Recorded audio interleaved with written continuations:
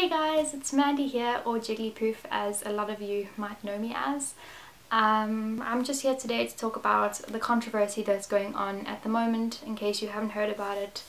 Oatly is taking a lot of criticism from their fans and from their customers because they took investment from many people, but one of the places they took investment from was Blackstone Group, which if anyone doesn't know what Blackstone Group is, they are one of the largest investors in America, and they have taken a lot of criticism because of their support of Donald Trump and their soy agri-business that contributes towards the burning of the Amazon rainforest. And they've also evicted some people from housing that they have investment in. So they've taken a lot of criticism as a group, which is totally understandable, and I completely understand the criticism and why they have received such criticism. So a lot of people have been saying on Twitter and Facebook and a lot of the vegan groups that Oatly has sold out, and that they're going to boycott Oatly and never support Oatly again because they've sold out to capitalism and they don't care about their impact on the planet anymore. They clearly just care about their money in their pockets and all that kind of thing.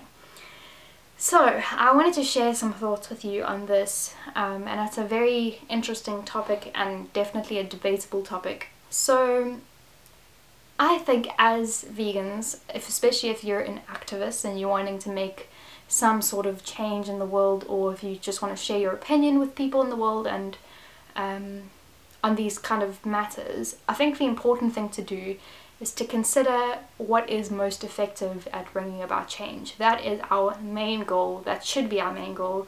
That should be our thing that we keep at the top of our minds every time we decide to do anything, because that is essentially hopefully what all of us are trying to do, is bring about change in the food sector and to help save animals at the end of the day, or bring less animals into the world that will be tortured and killed essentially.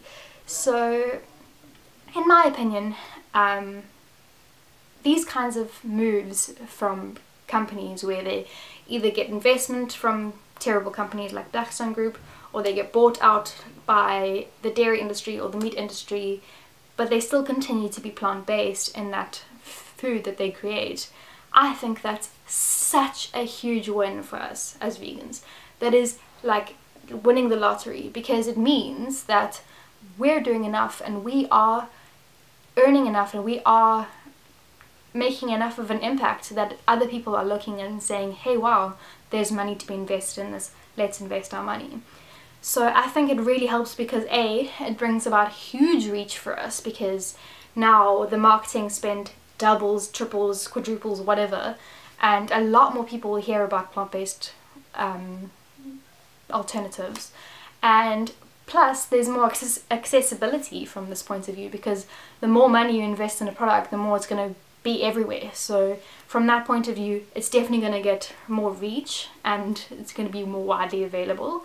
Also, when the more people invest in plant-based companies and plant-based products, the less people are going to invest in non-plant-based companies or non-vegan companies. At the end of the day, it doesn't matter if Blackstone Group doesn't care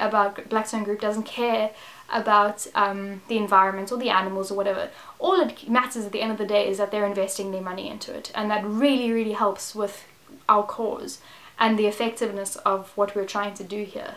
And if you think that we should boycott them because they don't align with our values, then I think that your values are misaligned with your actions, because at the end of the day, you're slowing down the growth of veganism, you're slowing down the saving of animals because you feel that it doesn't align well with you as a person, which just seems a little bit selfish to me as a person.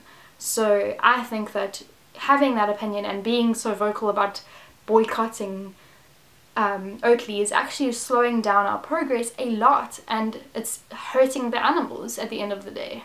I'm sorry, this was not supposed to be a rant, but I'm very passionate about this, as you can see. Okay, So let's look at it from the perspective of what you guys are doing. Well, what people that are boycotting Oatly are doing. So let's think of it like this. Blackstone Group and a whole bunch of other people have just invested into Oatly, right?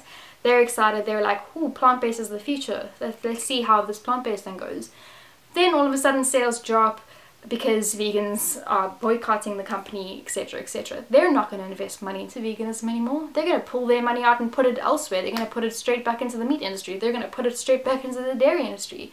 So what you're doing is harming our movement. It really, really is, and I can't express this enough, and it's simple economics really. So I think that at the moment Oatly needs us more than ever, because they need to prove to the non-vegan world that veganism is something worth investing in, it's something worth putting effort into, it's something worth putting money into, it's something worth getting noticed and spread. And the fact that we're not having their back and we're not supporting them is very sad to me.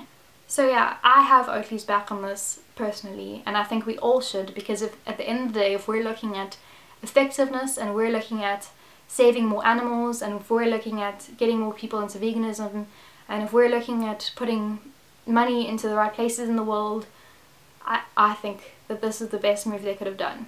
And I totally understand the idealism, and I respect that you guys want to be purists and you guys want to do the best thing that feels good, but at the end of the day, it's not about what feels good, it's about what it does good, and it's about effectiveness of what we're doing. So yeah, before I get any more ranty, that is all I have to say, and I hope that it changes some of your minds or opens up a debate, a healthy and friendly and open-minded debate about these kinds of topics, because I think they're really important to discuss. And let me know what you guys think in the comments, and otherwise I'll see you guys soon.